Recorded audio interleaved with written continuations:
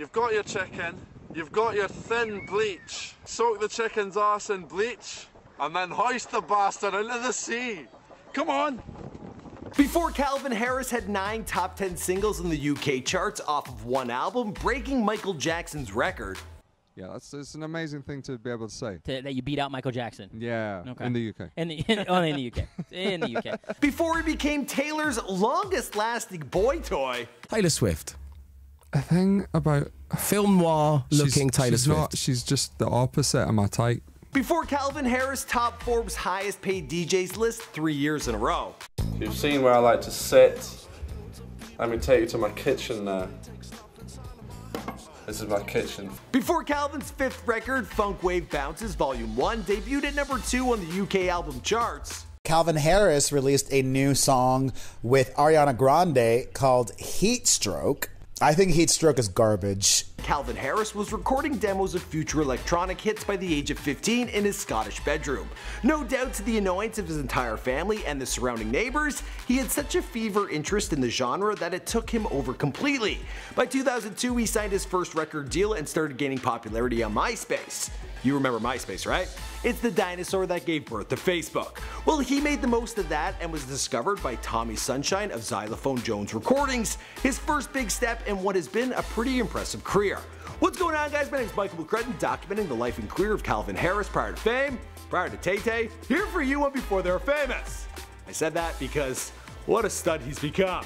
Has any of you ever had a dream where you were with the opposite of a girl? Now in the past, we've done similar videos on other DJs, including deadmau5 and DIPLO. In fact, deadmau5 got back to us, and DIPLO, that one's hilarious. Anyways, be sure to let us know who's next in the comments down below. Now let's roll that intro.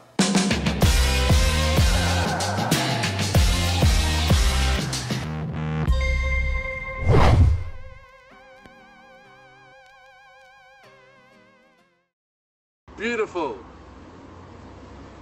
Now the final step of this is setting him on fire. Calvin Harris was born Adam Richard Wiles on January 17, 1984 in Dumfries, Scotland. His father, a biochemist, his mother Pamela, well, she raised him and his 2 older siblings, Edward and Sophie. Growing up, he wanted to be a professional football player, but then in his mid-teens, he discovered electronic music and turned his bedroom into the world's saddest club. Calvin's family originates from England, and his parents moved from Oxford to Dumfries prior to having Calvin. He attended Dumfries High School by day and stacked the shelves of a local grocery store by night, as well as working at a fish processing facility to save up for DJ gear. Following high school, Calvin was offered a record contract with a small label called Prima Facie, through whom he released 2 songs, Da Bongos and Brighter Days, under the name Stuffer.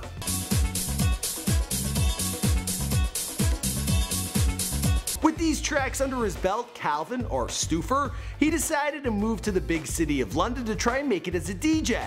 Unfortunately, his lack of income and the lack of opportunities, well, it had him moving back to Dumfries with his tail tucked between his legs. But before he returned to mom and dad, he recorded a handful of tracks in London, although only one of these, Let Me Know, has since surfaced online. Let me know, just let me know.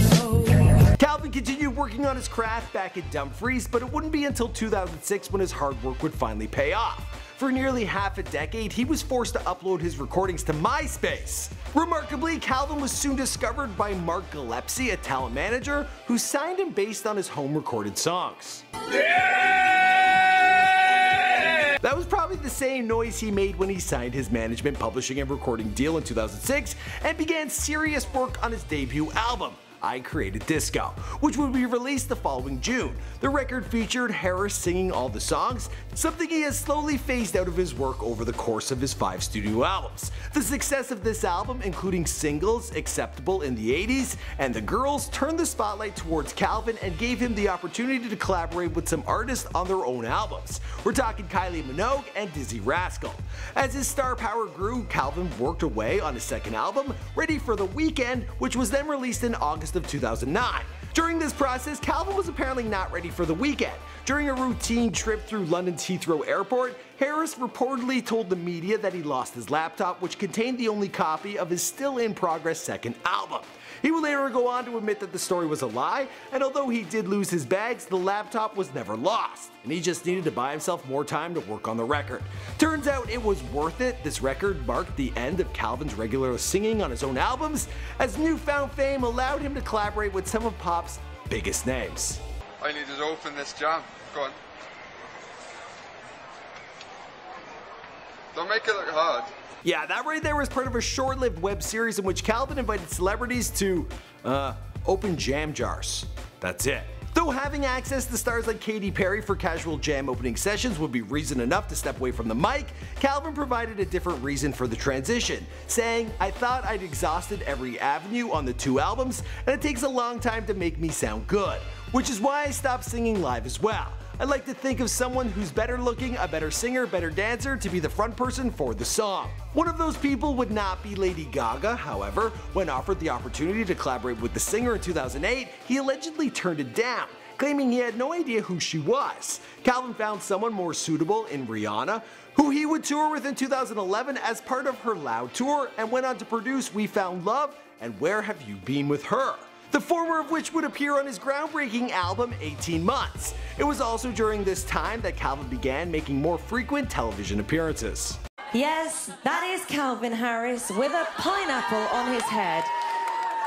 Jumping up on stage. He used to get all the girls, now he just gets kicked out.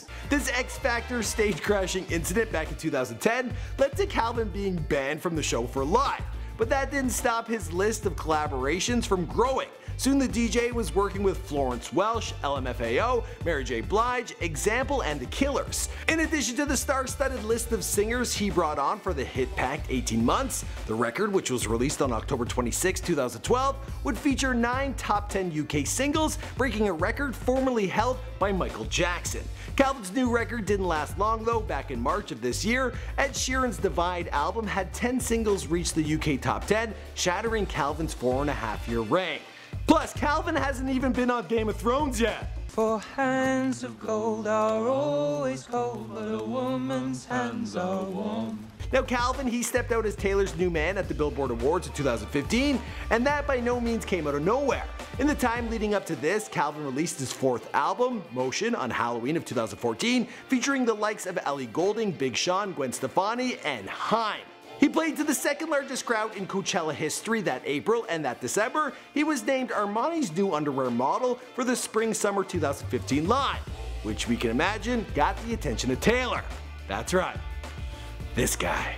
Hello, I am Calvin Harris. How are you? I'm well, and I'm going to be talking about some everyday objects. Yeah, he went from that to being an Armani underwear model dating Taylor Swift. So kids, there's hope for anyone. Maybe even me. And this isn't all he accomplished. In June of 2015, the UK version of Glamour magazine named Calvin their Man of the Year. What a turnaround. But despite the big come up for the Dumfries kid, perhaps Taylor always was the girl for him. I think I need someone to be a bit off. He's just got to stay out of them rub and tugs. You know what I mean? Anyways, as for the rest of the story, well, that's pretty much it, because this is before they're famous. And a bit of a different one. Anyways, guys, be sure to let us know who you want us to document next in the comments down below. My name's Michael McCrudden. We do all sorts of bios on rappers, singers, actresses. We even do some Instagram models. We're looking for your suggestions down below. Hit us up. I'll see you guys in another video. Boom!